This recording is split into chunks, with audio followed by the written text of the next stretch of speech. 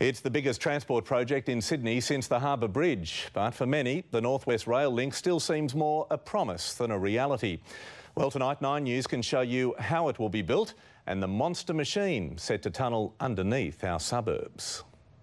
This is the massive tunnel boring machine that will be used. It stretches 200 metres long and weighs 1,000 tonnes.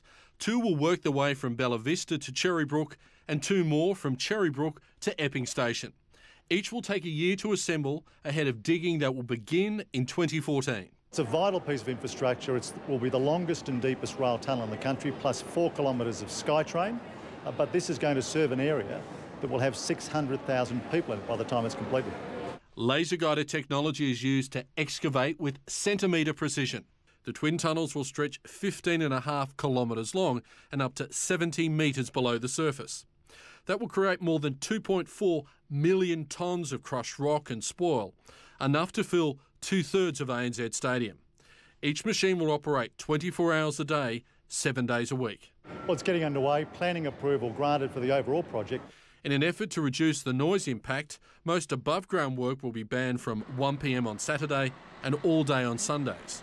Some work has started. These offices are being prepared for demolition within a fortnight. Bella Vista Station will be built before being positioned underground at this site. We live local, work local, and it's not really going to benefit us, probably more benefit our kids in years to come. I haven't heard anything about it, so definitely if it actually happens, I will be surprised. Pleasantly surprised? Definitely. And Kevin, more on the transport front. Another report on road projects will be released on Wednesday.